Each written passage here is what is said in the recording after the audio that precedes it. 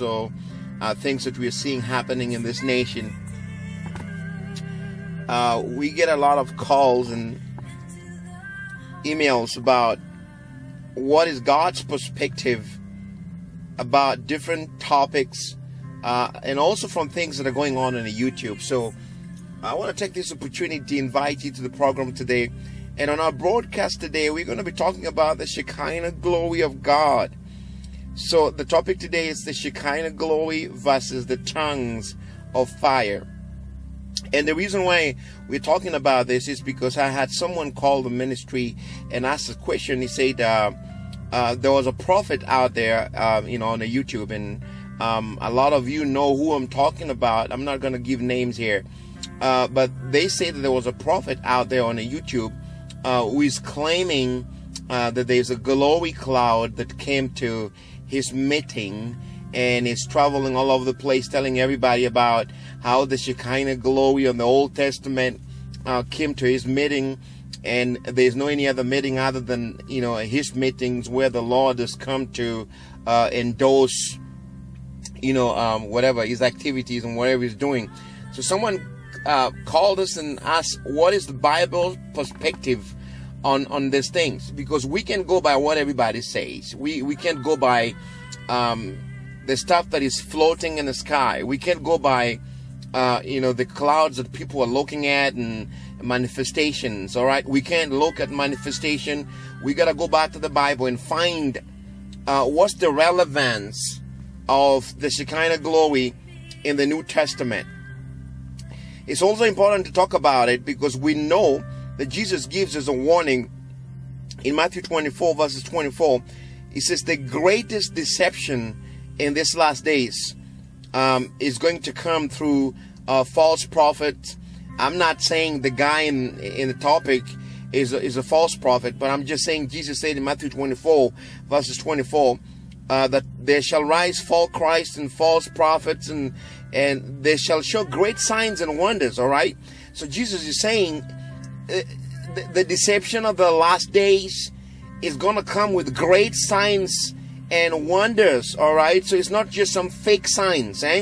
Jesus is saying that the false prophets shall show great signs and wonders, in as much that if it was possible, even the elect of God will be deceived. Even the people that are so disciplined in their walk with God will be deceived by all these great signs and wonders. That's why I'm always the advocate of forget the manifestation, consecrate, spend time on consecration and sanctification. Spend time on the cross and the blood of Jesus. If you spend time on the cross and the blood of Jesus, sanctification, consecration, dying to self and living holy, the glory will come. All right, so Jesus is warning, let us not be looking at the sky for signs and wonders and all those things, because those will be the mark of deception by the false prophets. Okay, they will come with great signs and wonders. So I wanted to put that scripture out there so that when we're getting into this, we have a foundation of what we're talking about. All right, so what was the significance of the Shekinah glory of Jehovah God in the Old Testament, or even today? All right, what was the prophetic significance of this manifestation of God? All right, so the word Shekinah means God caused to dwell. All right, God has caused, He has caused to dwell. It's also significant. It is also significant, as we are looking at it, is also significant that we understand that it was a divine visitation of the presence, okay, or the dwelling of Jehovah God on earth. All right, on the Old Testament. All right, so let's not get it mixed up or twisted up. All right, so it signified, or the significance of it was that it was the divine visitation of the presence of Jehovah God on earth. All right, so we don't find the word Shekinah, in the Bible anywhere. All right, that word Shekinah is not in the Bible. In the biblical text, you can't find it. So, but the word is derived from the word Shekinah. Oh, okay, it's the word Shekinah. We get it from the word Shekinah, and whoever was using the word Shekinah, just coined the word from the noun form, from the verbal forms used to describe abiding or dwelling, all right, or habitation, or the physical manifestations of Jehovah that are described in Exodus 24 verses 16, also in Exodus chapter 40 verses 35. And also we see Numbers chapter 9 verses 17.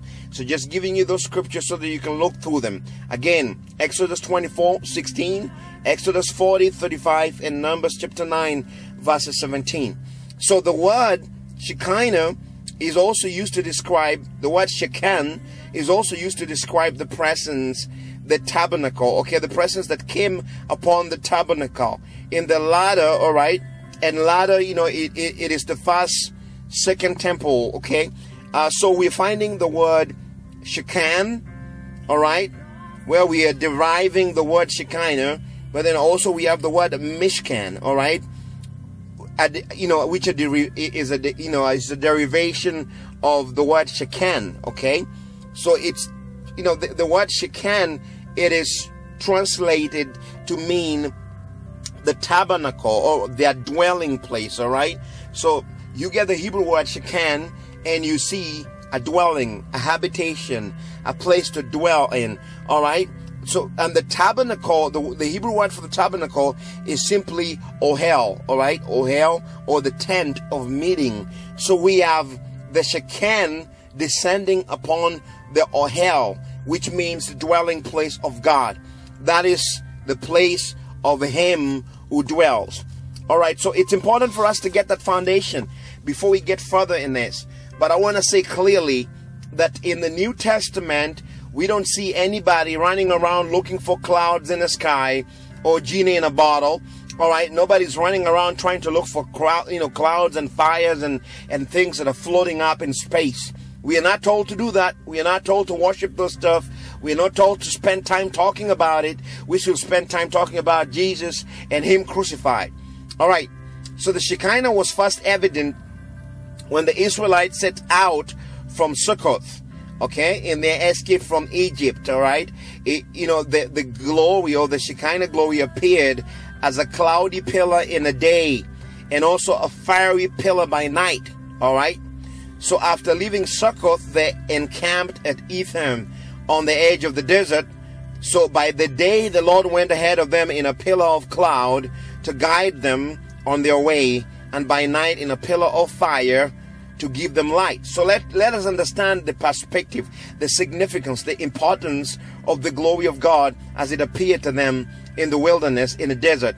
Number one, we are told that the glory appeared to them at the edge of the desert, but the day the Lord went ahead of them as a cloud, all right, to guide them. So the purpose for the Shekinah glory was to guide the people, all right, to guide them on their way by night, all right. And at night it came like a pillar of fire. For what reasons? To illuminate the path, all right, to illuminate their path so that they don't walk on a wrong path, but then also to guide and lead them, so they could travel by day or night. Neither the pillar of cloud by day or by the pillar of fire by night left its place, the front of the people. That's Exodus chapter 13 from verses 20 to 22. So we see the sole purpose of God manifesting his presence to the children of Israel in the wilderness is for one reason only, all right. We are seeing it right here, all right, that he, Jehovah, he manifests his presence to them, to guide them, to lead them, and to illuminate the path for the people. So we can see that the cloud's role was basically to guide them and illuminate their way, all right. But do we need, in the New Testament, the cloud to come again and illuminate our paths? Do we still need some fire descending from heaven and some kind of cloud coming down to guide us? No, we don't. And let me tell you why. Because, all right, the Shekinah glory descended like a cloud, like a pillar of fire in the Old Testament. But at Pentecost, the glory of Jesus through the Holy Spirit descended upon the sacrifices that were meeting on the upper room. Listen, the disciples were the sacrifice in the upper room. Every time the sacrifice is laid on the altar and it's a right sacrifice. God sent the fire. And so the disciples were actually the meat on the altar in the upper room. And the fire came and endorsed the sacrifice. All right. We didn't see no cloud coming. All right. If the cloud was still supposed to come and we are supposed to expect some Shekinah glory to come from heaven, listen, the disciples on Pentecost Day, they should have experienced it. All right. People should have seen some cloud coming over there. All right. And people should have seen probably at River Jordan when Jesus was being baptized, maybe the cloud could have come, but nobody talks about it. And even on Pentecost, nobody talks about the Shekinah glory cloud coming upon the mighty meeting that was being held in the upper room. So we see the role was to lead and to guide them in the Old Testament. But in the New Testament, the Holy Spirit is the one guiding and leading us. I'm going to read this scripture right now. John chapter 16 verses 13.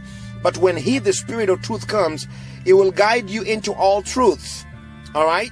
He will not speak on his own. He will speak only what he hears, and he will tell you what to come. So in the Old Testament, the Shekinah glory cloud came, and the pillar of fire came to guide and lead them. In John 16:13, we are told in the New Testament, the Spirit of God comes to guide us into all truth. All right. So we see the Holy Spirit has replaced the Shekinah glory cloud. All right. It came evidence like tongues of fire that rested upon the disciples. For God who said, let there be light in darkness. All right. 2 Corinthians chapter 4 verse 6 says that for the God who said, let there be light in darkness, has made this light shine in our hearts, so that we know the glory of God that is seen in the face of Jesus. All right. So we are told that the light that the children of Israel were receiving from the Shekinah glory, now that light is shining in our hearts. All right. It is shining in our hearts because we know the glory of God that is in the face of Jesus. So now the Shekinah glory is no longer in some cloud, all right, but it's like a light that is shining in our hearts. And that very glory of God that descended upon them, now it's on the face of Jesus. So when we are seeking the face of Jesus, what we are seeking is the glory of God. We are seeking the Shekinah glory to come upon our hearts. Now, God spoke to Moses out of the pillar of a cloud, all right, in Exodus 33, assuring him that his presence will be with the Israelites. Verses 11, God says to Moses, and God speaks to Moses face to face out of the cloud, all right. But when Moses asked to see the glory of God, God told him, you cannot see my face, which means you cannot see my Shekinah. You cannot see Shekinah, all right. For no man can see the Shekinah and live. So apparently, in this place, in this scripture, the visible manifestation of the glory of God was muted by God. All right. God's telling Moses, you can't see my glory. And it took Moses and hid Moses on a cleft of